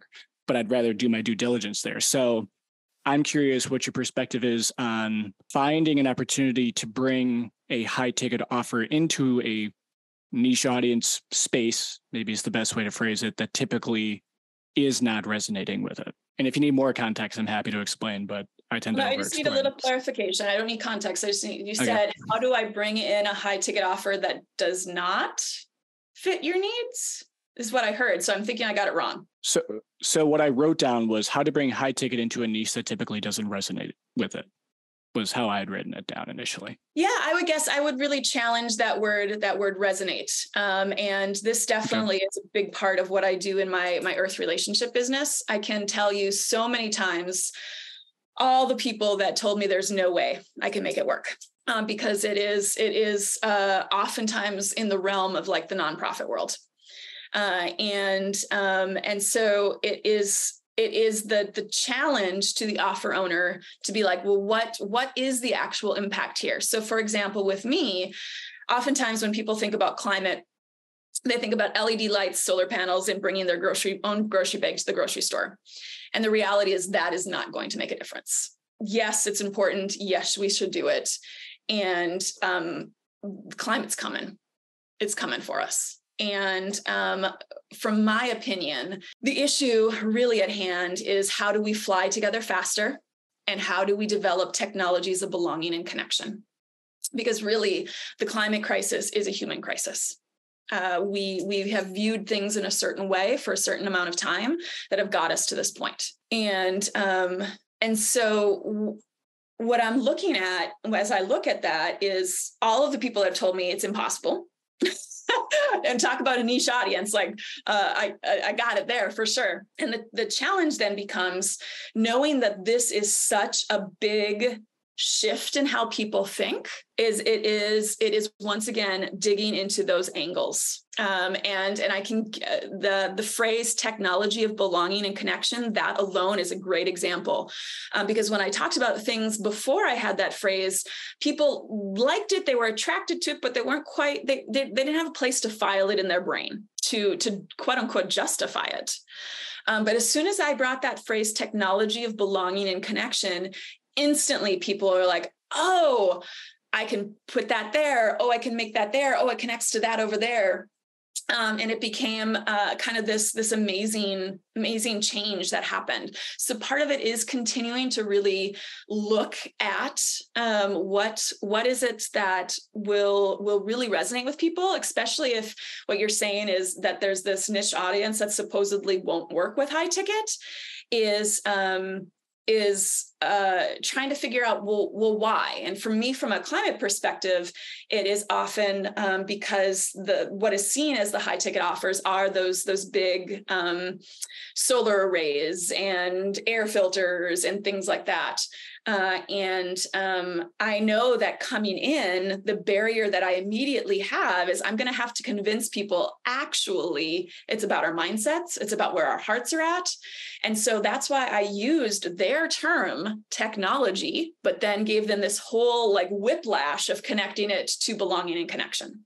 And so just like, when I asked you about your takeaway, you were like, okay, where's let's look at the fundamentals. Those stay the same, but we have to be willing to dance with them. We have to be fluid with them. That definitely is true in this realm of how do you couch something that is deemed not possible. And it doesn't mean it's going to be easy. Like I've been working on this earth relationship thing for quite some time to continue to refine it and build it. And to me, it is it's so important that it's worth it. So that becomes a question too for your offer owner is how important is it really for them? What are they willing to work through to get to that? I would say this particular producer mindset and 3I strategy tends to work best for people that do have a high ticket offer that people are saying they got results from. Offer creation which it sounds like you're kind of in the realm of, is a whole nother aspect that could benefit from this process, especially if, you're talking with people virtually, like 100 of them at a time. You're going to maybe get faster to what are those needle movers, or where are people's objections, or where are people's stuck places. In this language, we often talk about tapping people. And each of those taps, we discover what's the next thing that pops up for people in regards to why they're not yet saying yes. And so this process can be useful to get that information much, much, much more quickly. And be able to help the person who's running that program to connect the dots for people and help them see it in those conversations. And so there is a little bit of two different things going on here. There is this play that to truly like back end to the back end, like you do need to have one that's already working.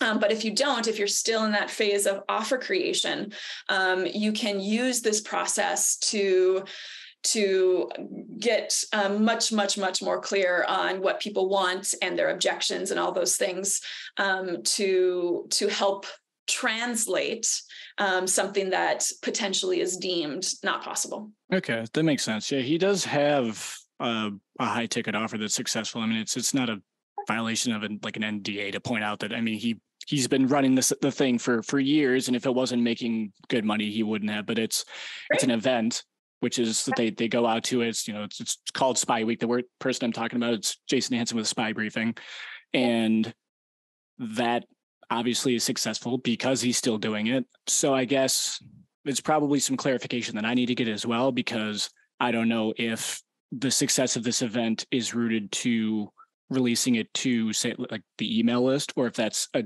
separate way that he's getting those leads in, because being able to evade being kidnapped is obviously going to be more valuable for somebody who's going to be sought after for kidnapping, whether it's a CEO, like somebody who has reason to believe that they would be kidnapped in a foreign country or so on, and who has the budget to pay for it.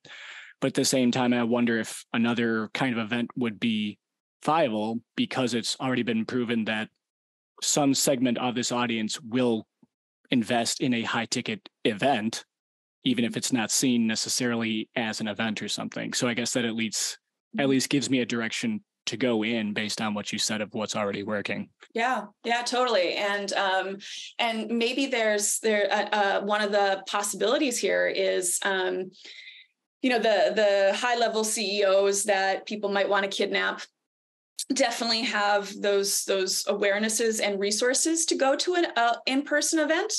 But maybe there's a play for people that they have the resources to pay for the program, but not to travel and pay for the hotel and the airfare and all those kinds of things that are attached to that. And so maybe there's some kind of other audience here. Like, for example, environmentalists, fucking A, we're targets. And so maybe there's some play there for people that can invest in the program and maybe have some extended time to do it, versus like a CEO, they want it now, they want to know what it is, they can plug it in, they can do it, they can afford the airfare, all those things. But maybe there's another area of people that need it a little more extended and in a way that doesn't have those additional costs. So playing a little bit with that, I think, could be an option. Okay, cool. So yeah, I mean, that's good for the first question. For the second one is actually more related to something that I'd been working on for a while, which is rooted in, I'm trying to not go into Isaac mode with the explanation. For the background of this is basically I raised myself using fiction. So that's where I got my role models. That's where I learned my principles and so on. And I got through a lot of situations a lot of other people see as the circumstances just define you. And I know from experience that it's possible to have an impact on that. And I've already recorded all the content and so on, but there was something that I wanted to do with it to go beyond a course, because that's what I've been developing. It's about 80% done. And I've just been focusing on the client work lately. But in terms of the thinking, I wanted to do a higher ticket version of it, which would be more one-on-one at some point, but it would be more tailored in that sense. And when I was listening to what you were saying about finding the right people and making sure that it's going to be the right fit and so on, sure, I don't want someone to do it for 2 weeks and then refund and so on. I get that. I also want to make sure that I am just going to be working with the person who's going to see it through in that sense. So I'm curious what you found holistically tends to be the kinds of qualities of people in different spaces who will see these things through, regardless of whether it's, say an environmentalist thing or a survivalist thing or transforming your life through fiction or whatever kind of thing. Mm-hmm. So so the ask is you want to do one-on-one and maybe have like a year-long program. How long are you thinking? That was something that I hadn't really decided on in that sense because I haven't done this before. So I'm not sure what. So I think that would be your biggest research forward piece would be is, for example, I've done so much therapy in my life. And the one that I'm currently doing is a somatic practice. And we agreed to 12 sessions. That was the focus of our agreement. And I knew with the reason I was going in for it, as well as all the many things I have going on in my life, that made sense. Like we would get a good chunk of a process done, but I could also see the end of the tunnel, so to speak, especially if you're going into deep core stuff like that. I think from there is a truth to seeing the end that I'm not just going to keep rehashing over and over the same stuff. And so I would say that's probably your first place of research is timeline and what people want and expect in that regard. And then one of the things that we talk about in this method that is an interesting marketing trick is the idea of membership versus financing. And so, memberships, kind of the stats are people stay for 3 months and they leave. But what if you already had a set amount in mind that you wanted to charge for this, and you said, this is what it's going to be, and this is what it costs per month, and so it allows them kind of that drip opportunity. And oftentimes that drip opportunity, that kind of financing will get people like 70 to 80% to see it through. Like I think all 4 of us here that have talked so far have been in CA. I did a pay in full because I did the math and I'm like, I'm going to save money that way. And I'm a bull when I agree to do something. I never drop out like ever. And so I did pay in full, but I know that probably the vast majority of people that did CA, particularly CA Lite, did the financing option. And I don't know the dropout rate, but I'm guessing it's very small. And so part of that could be actually kind of a trick with how you do payments. In regards to keeping people in it. There is a risk there for sure, but it could be one that could be interesting to experiment with and to see how that goes. But yeah, when it comes to some kind of therapeutic work like that, I think probably one of the things you'll want to make sure, and I don't know what kind of coaching training or experience you have, is that whenever you close a session, there needs to be some kind of sense of we did this, like we did something. Even in this 12 session series that I said I was doing right now, personally, some of them were really hard. Like really, really hard. And what I relied on my facilitator to do was to get me back to it. Like I never plan anything after our sessions. Like I give myself the rest of the day already. I know to do that. But some of those places we go are really deep. And I rely on the facilitator to at least get me back to a place of, okay, this is me. I'm here. We did somehow move from A to B during the course of this session. And she actually, my therapist actually struggled with that at the beginning. And I did think about quitting because I'm like, oh, I don't know if this is going to work. And once she finally got to the point where at the end, we had this moment of, all right, this is what happened. And this is what you can, work on your own until our next session, that it's interesting how powerful that can be in regards to keeping people motivated and seeing those mini results. Right. Yeah, because it's funny for me in terms of my perspective on experience transformation and so on, because I've never been a therapist or so on, but I am an author. And people think it's the same thing with marketing. It's like, oh, you're not a psychologist. If you're a capable marketer, in a lot of ways, you know more about certain elements of psychology than many psychologists do functionally. And so there are different things to be found in different areas. And when I think of things as the author and also finding out how quickly transformation can happen in a given moment, it makes me think about that vehicle of how people do that. And so for a lot of people who do connect with, say, like a given fictional character in a show that they grew up watching or so on, they obviously connect with that character for a reason, because it's not like they talked to that character. The character it's a concept, right? But they resonate with something that comes from that character, and there's something about that character that they wish they embodied or so on. And so my main focus, the main place I was coming from with that one-on-one kind of idea would be something in their life that it feels like it's impossible to change, but they desperately want to change it. And so I'm gonna stop you here, because you're spinning. And I can guarantee you need to get more concise in what you're offering. And there's, I think what you need to look for is where is that aha moment? So for example, when I planned this talk today, I centered it around the aha moment of leads versus list and how those are different. Mm-hmm. And you are lost in the weeds right now on what your aha moment is.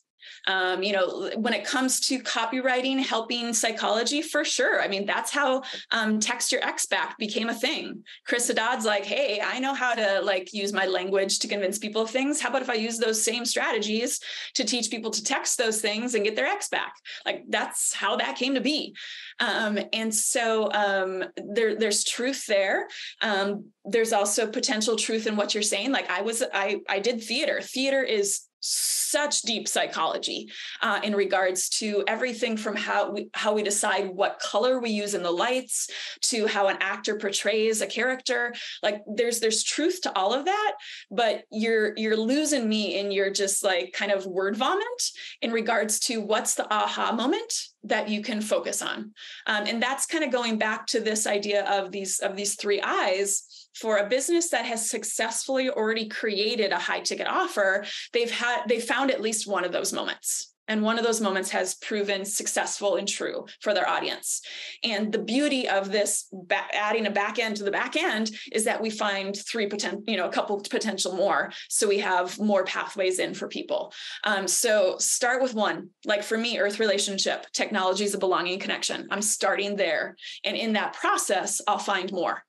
And so I know that you are verbose.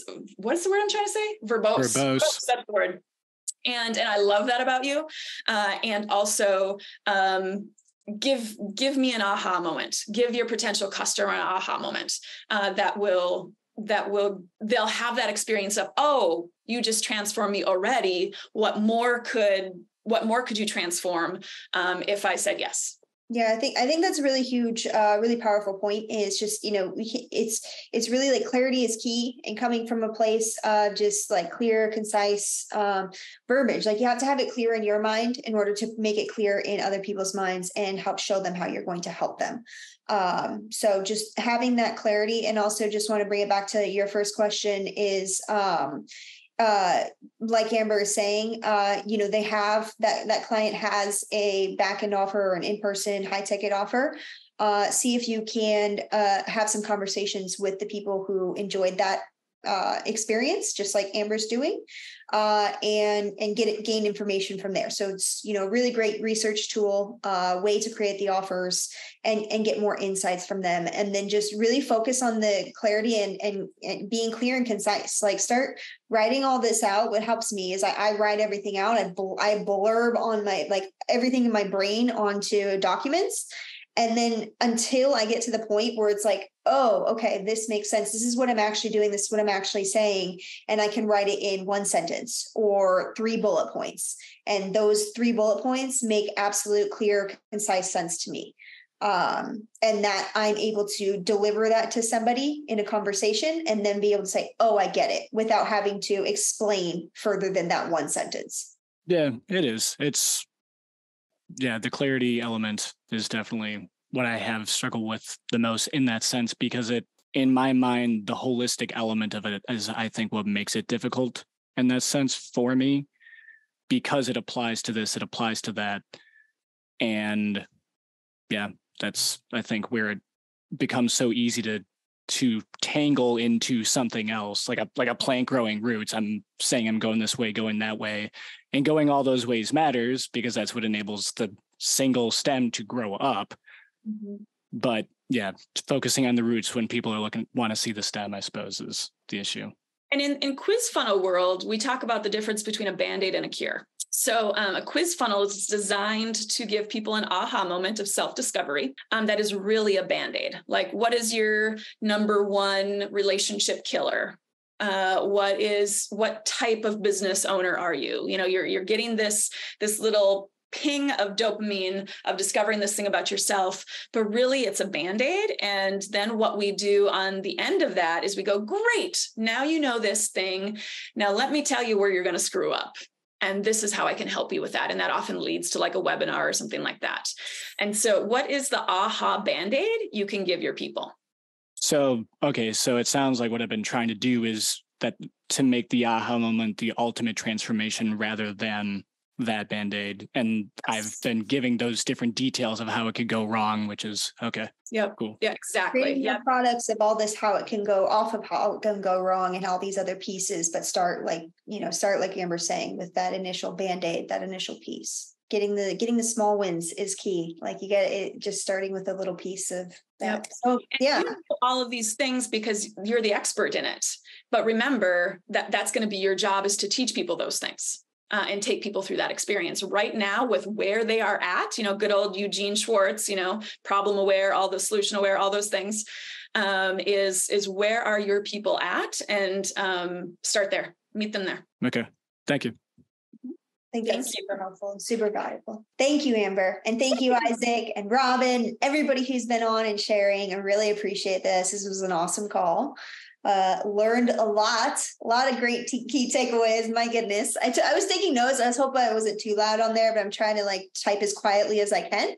But I've got a lot of great notes. So the 3 to 5 eyes, but honestly, just all this was really, really useful. I love the path that you're going down, how you're helping people, both in this marketing world, but also like we've talked about a few times is, you do a lot of environmental work, and I'd love to just hear a couple minutes on that. If you have a moment just to share about Earth Relationship.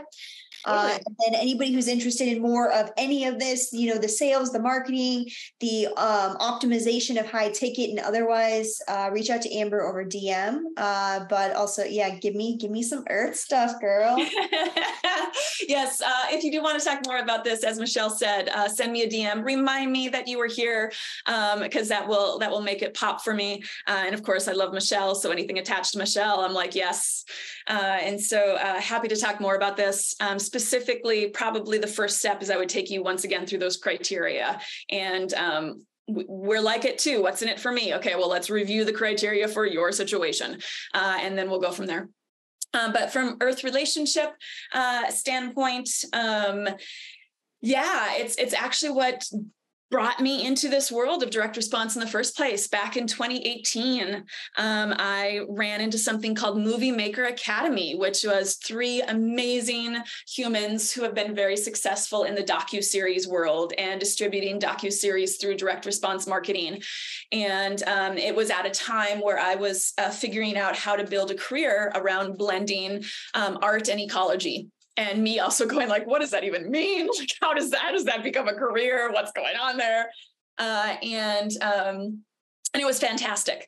I learned a lot, but I also had a lot of other opportunities popping. Like I did an incredible project in 2019 with the Oregon Tourism Commission that was just so incredible, and things that were more around my event world were popping. And so this kind of stayed on the back burner. And then, when a deadly virus infects the whole world, you can't gather people anymore like live events. And so I was like, well, let's give this docuseries a go. And very quickly, I realized that it was the marketing that I needed to learn. And so that's where the deep dive took me. And it's been through that process of learning that and working for clients and making missions into reality, missions into impact, is where I learned more and more about how to shape what I now refer to as Earth relationship. And within that, I've developed a starting place of this 3-step circle. And I'm now currently working on, because it's really important that these 3 steps are just not round and round a merry-go-round, but a deepening spiral. And so I've identified the 3 steps, and now I'm working on defining the layers within the spiral. And those are where the technologies of belonging and connection come in. And those 3 steps in the circle are, first, you just have to acknowledge that Earth is our home, full stop. There is no other. There is no Mars. There is no moon. Those are part of our universe. They affect our world. They affect our life here on planet Earth. But Earth is our home. And until you can accept that, you're going to be struggling. And so it's that, but it's also an acknowledgement that coming to that realization is a tiered process. Like maybe you begin where you just like to hike outdoors and you acknowledge it from that vantage point. And then you start to realize, oh, food systems, oh, those are fucked up in the United States. And how do we look at that? And then we look deeper and deeper, and those directions often tend to get more and more indigenous in their style of understanding our relationship as Earth as home. In fact, Indigenous people often refer to as Earth as our kin. They're our relations. And then as we continue this circle of understanding, we have to go into what is our skill set? What do we bring to that? Maybe our job is not to design the next solar panel or the next, there's amazing work happening at the national level where they're developing the equivalent of GDP for nature and how to assess nature in regards to the health of our country. Phenomenal work. That is not my place. I am an artist. I am an artist at heart. That's part of the reason I got into copywriting, is I think in metaphors, I think in language, I think in patterns and emotions. And so that is my skill set, and that's what I can bring, and that brings me back to the docuseries that I'm working on, which I actually have 2 projects in the pipe at the moment. One is getting more of my attention, and that one is called Climate of Awe, AWE. And it is going to be a 10-episode docuseries plus 20 hours of bonus footage that will be distributed through this direct response model.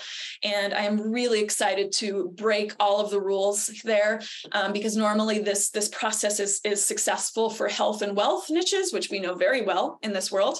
And I'm going to prove that it can work in this world. And once I do, open that up to other people that are doing film. And film in this realm often is regulated to either festivals or PBS, and that's about it. Maybe you get the breakaway here and there, like my octopus teacher or something like that.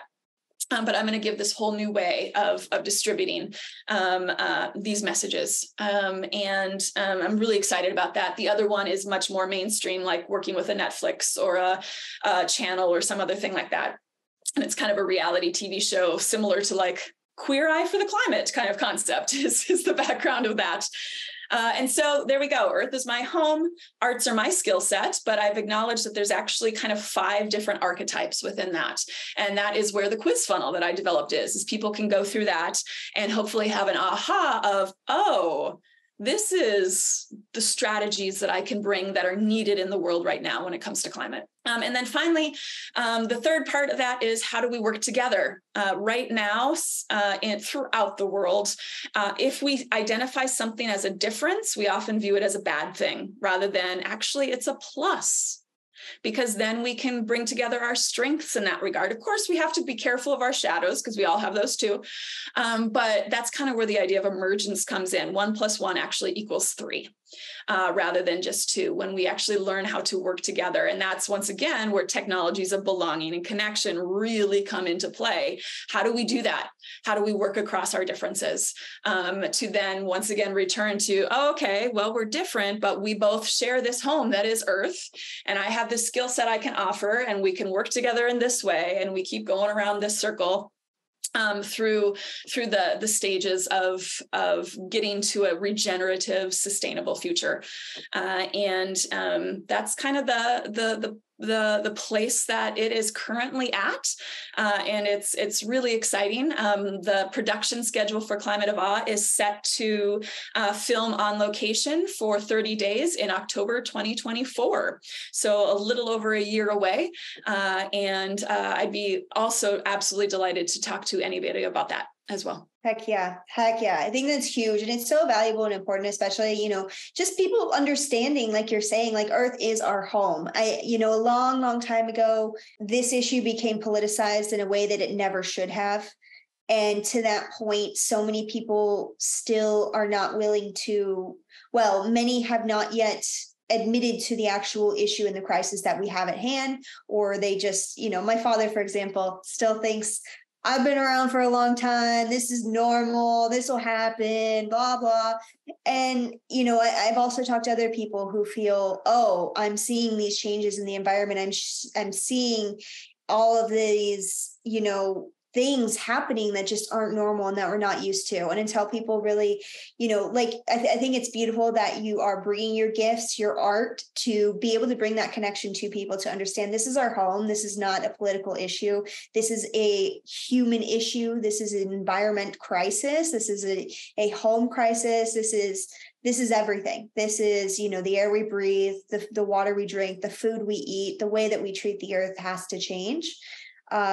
And, utilizing your art and your skills and your brain and just your way of being able to convey this really important information for people to really understand and realize it, I think is so valuable and so helpful. So thank you so much for this. I definitely want to help in any way I can. All about this. Love it. I'm also going to make an introduction to you to a former client of mine who's done some documentaries with this kind of stuff with celebrities and things like that. Awesome. He's got a list of like 500,000 of people who would just love this. So I'll make that introduction. And can I interject two things about what you said that I find these are amazing aha moments too, even for people like us that are already passionate about this.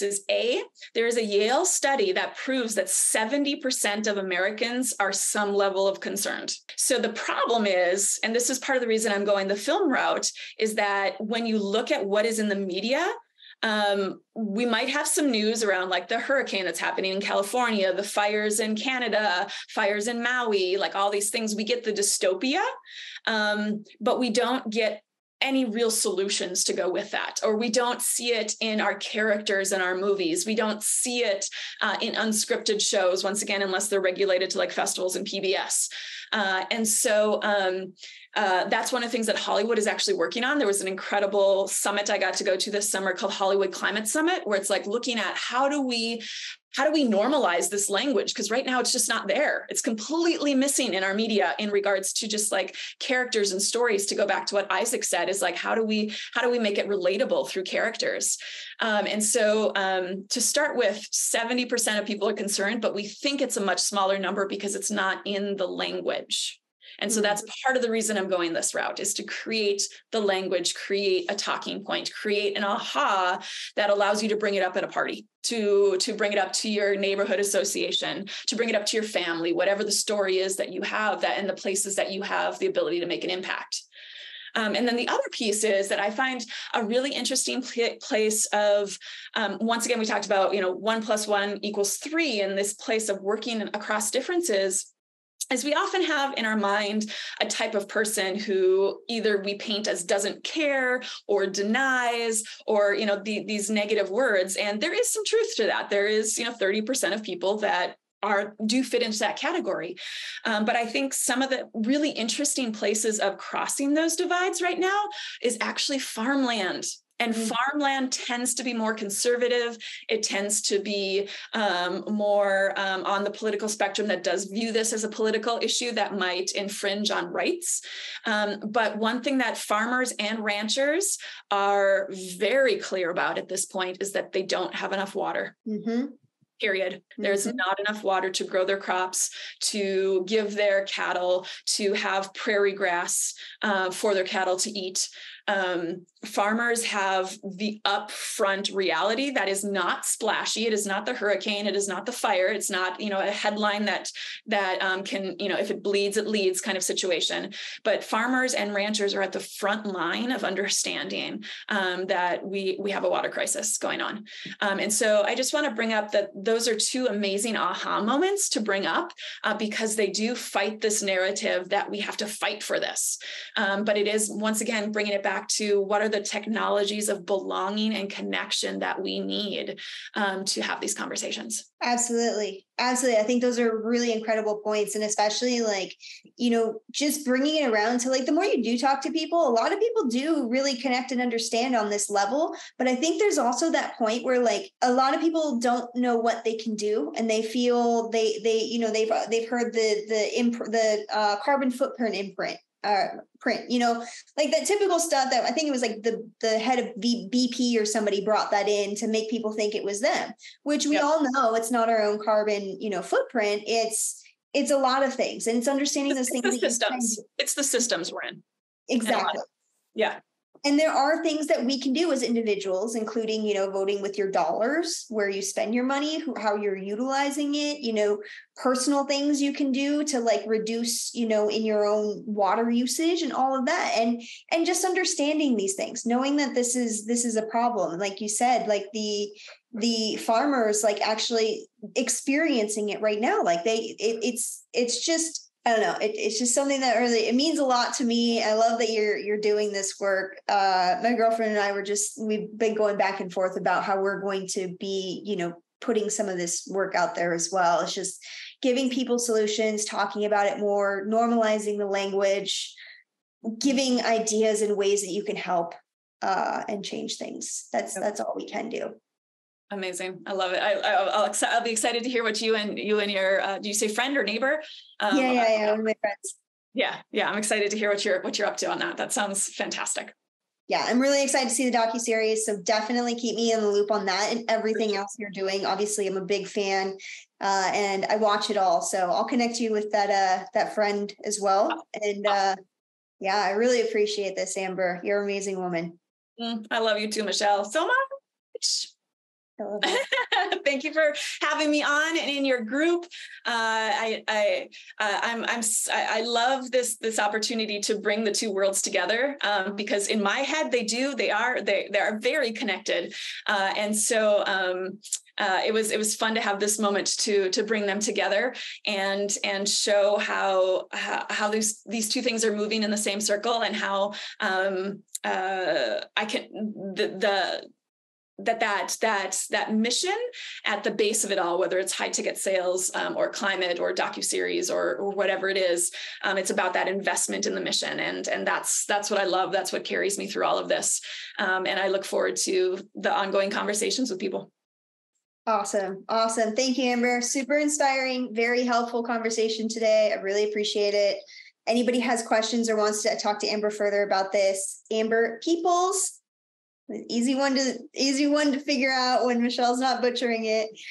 She'll be tagged in this too, so just reach out to her.